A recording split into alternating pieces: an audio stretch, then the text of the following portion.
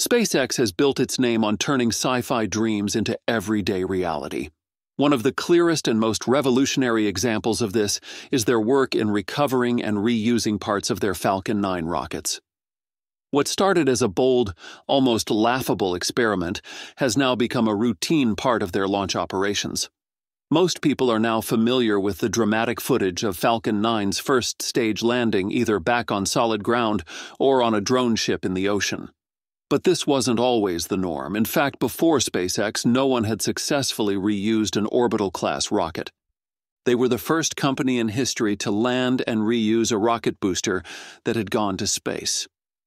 That milestone was achieved in March 2017, when SpaceX relaunched a Falcon 9 booster that had previously flown in April 2016. That moment alone marked a turning point in the space industry. Since then, SpaceX hasn't just done it again, they've done it over and over. As of now, they've reflown individual boosters more than 20 times each in some cases, and collectively, the Falcon 9 fleet has achieved well over 300 booster landings and reuses.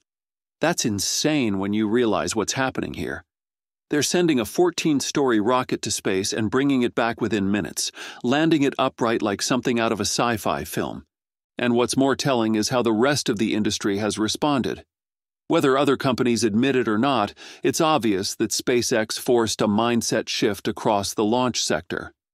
Now, almost every new rocket being developed features reusability in its design. Rocket Lab's upcoming Neutron rocket, for example, is being designed with a reusable first stage that returns to Earth after flight. Even Blue Origin's long-delayed but highly anticipated New Glenn rocket plans to reuse its massive first stage. These are not coincidences. These are direct responses to what SpaceX proved was possible. But while most people are familiar with the dramatic landings of the Falcon 9 boosters, there's another massive achievement that often flies under the radar. SpaceX's success in reusing the rocket's nose cone, officially known as the payload fairing. This upper section of the rocket doesn't get nearly as much attention as the boosters, but reusing it has saved SpaceX hundreds of millions of dollars. Reusing the fairing is not easy at all. Sure, they nailed the first stage landings with incredible precision, either returning to land or onto a drone ship in the ocean, but the fairings? That was a different story. These are the two shell-like parts that protect the payload as the rocket travels through the atmosphere. They split and fall away once the rocket reaches space. For years, companies just let them fall into the ocean or burn up, but SpaceX saw them as reusable parts that could save millions per launch. The problem? Fairings don't come back from low altitudes like boosters do. When a Falcon 9 booster separates from the upper stage, it still has enough fuel left in reserve to perform a precise sequence of burns, called the boost-back entry and landing burns, which allow it to slow down, control its descent, and navigate itself to a specific landing spot, whether that's a drone ship or a landing pad on shore. It also uses grid fins to steer itself during re-entry, and deploys landing legs for a soft touchdown. In short, the booster is like a guided missile in reverse. It can actively control its return every step of the way. Fairings, on the other hand, don't have that kind of control. Once they separate from the rocket at high altitude, usually around 100 to 120 kilometers up, they're essentially just big lightweight shells falling back to Earth. They don't have engines, they don't have guidance systems, and they don't have landing legs. The only tools they use to slow down are cold gas thrusters, to orient themselves properly, and parachutes, which deploy in stages to reduce speed before splashdown. But even with parachutes, their descent is highly unpredictable. They're at the mercy of upper atmospheric winds, shifting weather, and ocean currents. So at first, SpaceX tried to catch them mid-air. They used two ships equipped with giant nets. The idea was to snag the fairings before they touched the ocean, preventing damage from saltwater. But catching a fairing with parachutes in windy conditions and choppy seas, that turned out to be harder than expected. The ships were small, the ocean is massive, and even a small change in wind could throw the fairing off target. The success rate was under 20%. Realizing the catch method was just too complex, SpaceX simplified the process. They chose to let the fairings splash down into the ocean instead, and then scoop them up with recovery ships using cranes. The idea was basic but effective.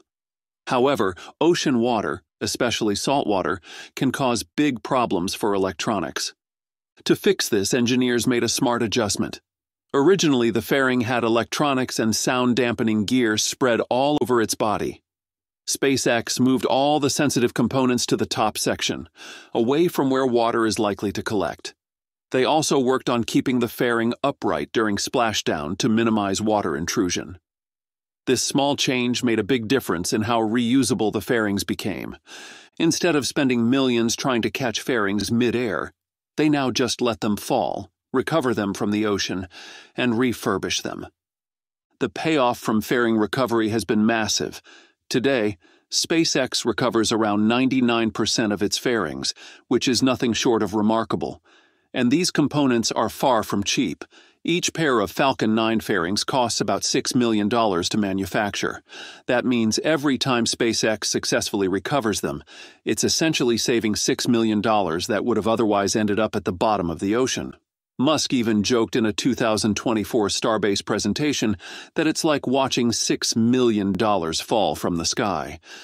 But the numbers are no joke. According to Musk, SpaceX has reused fairings more than 300 times, translating to an estimated savings of $1.8 billion. That's not just cost-cutting, that's rewriting the economics of orbital spaceflight. Now, contrast that with NASA's current launch system, the Space Launch System, SLS. While SpaceX is breaking new ground by reusing almost every part of its rockets, SLS is still operating on a throwaway model. Each SLS rocket costs over $2 billion per launch, and almost every single component, booster segments, engines, core stage, is discarded after use. That includes parts that cost tens of millions individually, like the RS-25 engines, which were originally developed for the Space Shuttle and are among the most expensive rocket engines ever made. They're literally dumping gold into the ocean every launch. And that's the core difference. SpaceX treats hardware like assets. They build it, fly it, recover it, refurbish it, and fly it again. NASA's SLS, on the other hand, follows the same model used in the 1960s and 70s: build it once, fly it once, and throw it away. It's a model born in the Apollo era, when the goal was to beat the Soviet Union to the moon, not to create a sustainable system for long-term exploration. And while it worked back then, using the same philosophy now, in 2025, makes SLS feel like it's stuck 50 years in the past. What's even more frustrating is that SLS isn't just outdated. It's astronomically expensive. A single SLS launch costs more than 30 Falcon 9 launches. Think about that. For the price of one SLS launch, SpaceX could put over 24 payloads into orbit using Falcon 9 and reuse most of the hardware in the process. And it's not like SLS is more capable. Falcon Heavy and Starship are already exceeding or aiming to exceed SLS's performance at a fraction of the cost. Meanwhile, SpaceX is innovating not just with boosters, but with every part of the rocket, even the fairings. They're refining recovery techniques for parts that most people didn't even think were worth recovering. That's it for this video. Thanks for watching.